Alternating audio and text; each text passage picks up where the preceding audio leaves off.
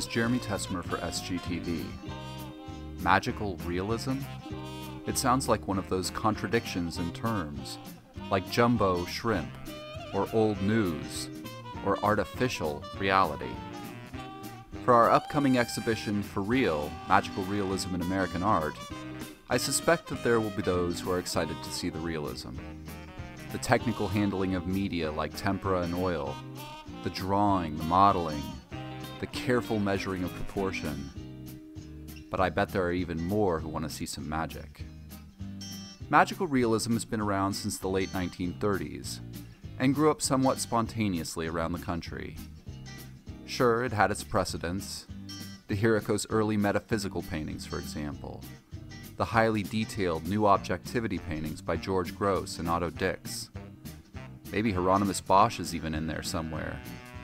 But the godfather of magical realism must be Magritte. Said the godfather, "My paintings are the opposite of dreams. I can work only in lucidity." Magritte used the literal and the deadpan to undermine the logic of pictures themselves.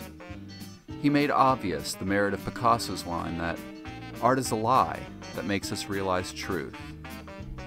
It is the imaginative quality of the fabrications and the playful wink of their contrivances that give these paintings their sparkle.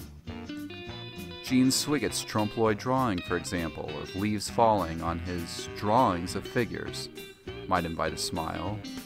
Or sometimes these paintings possess a slightly unnerving quality, a feeling of uncanniness when something familiar is not quite right. That enigma of a narrative that doesn't quite make sense can intrigue, inspire, or maybe even haunt us. And some of these paintings, like this shell portrait by Gertrude Abercrombie, simply involve strange metaphors. A shell as a person, or a tree as a person in this self-portrait as tree by Kahn.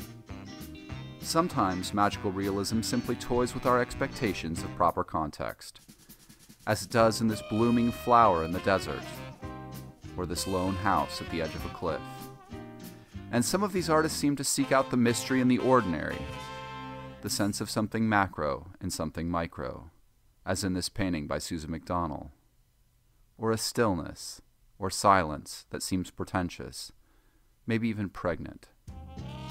For Real, Magical Realism in American Art will be on view through June 2nd. Come see it.